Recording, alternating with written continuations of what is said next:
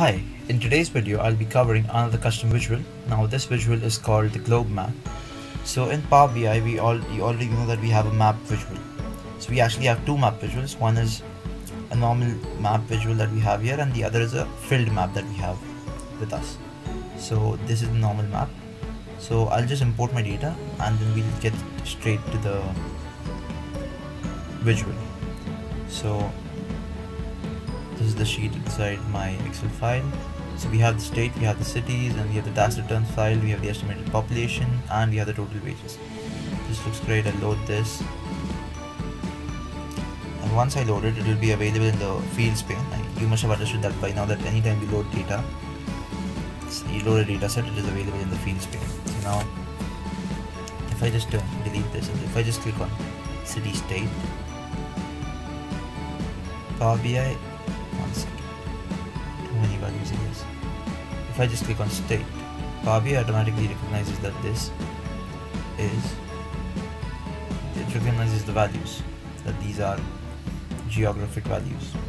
That looks great. So now let's convert this into a table.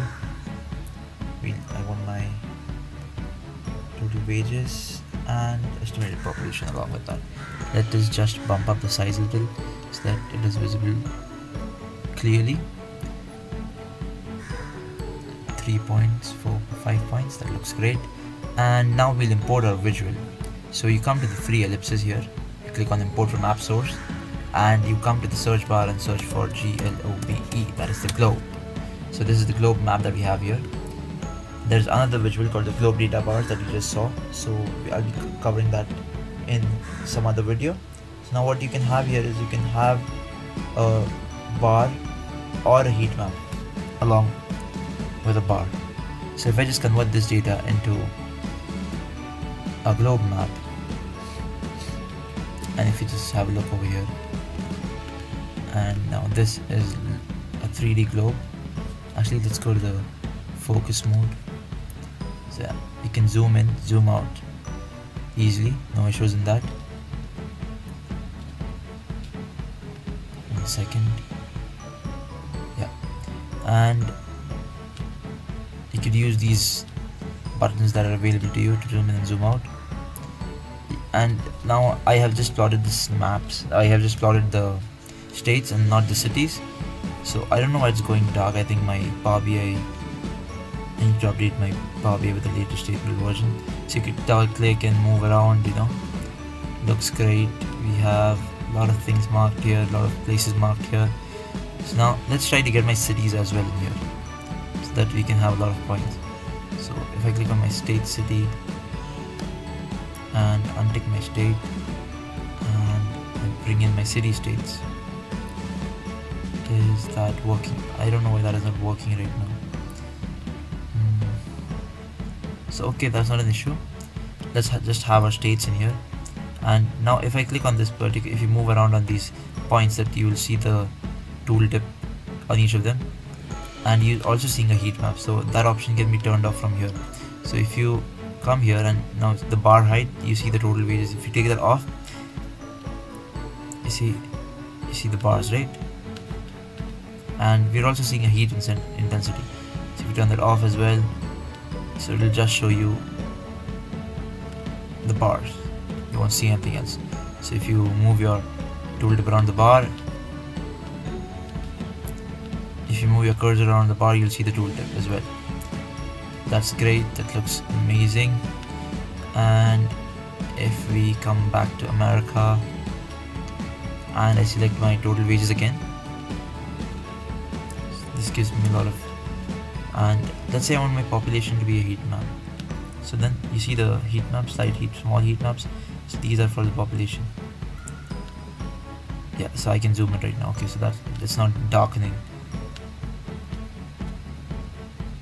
So this is the whole globe map visual. It looks pretty cool. I don't know why I cannot bring in my cities into my location. I'll try that once again, because then we'll have a lot of points to.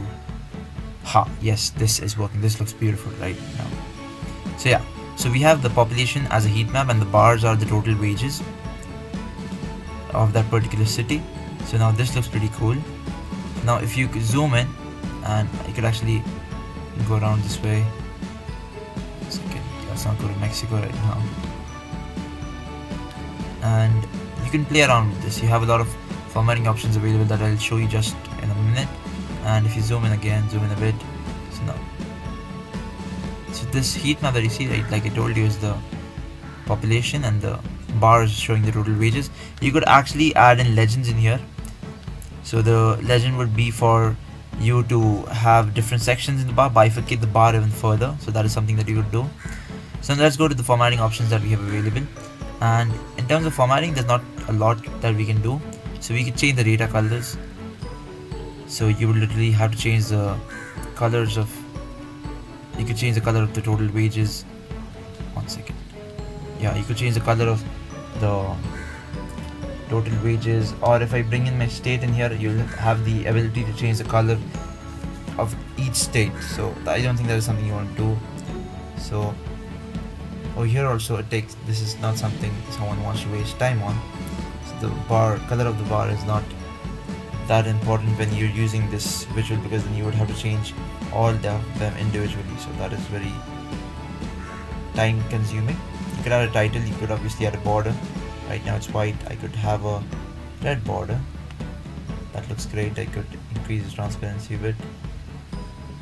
You could turn on the log aspect ratio, you could have a border. So you have, so in this, you don't have an actual background. I mean, the whole page is filled with the map, so you cannot have a background as such. So the background acts as a border as well, and then we have the normal border option. So I don't know why this, so this option is not of much use. If I turn this off as well, and if I just come to the border and I select the red color, so it's, I could increase the thickness from here as well, the radius actually. So this one would be a thin one, but then this also looks good. So let's come back to the normal view and let's decrease the size a bit. Okay, so this was the globe map visual that I just showed you. So the map visual that we have are the normal map and the filled map, and this one that I covered was the globe map. So this can be imported from the app stores. Thank you. I hope you learned something new. Subscribe to the channel for more content and keep supporting the channel. Thank you.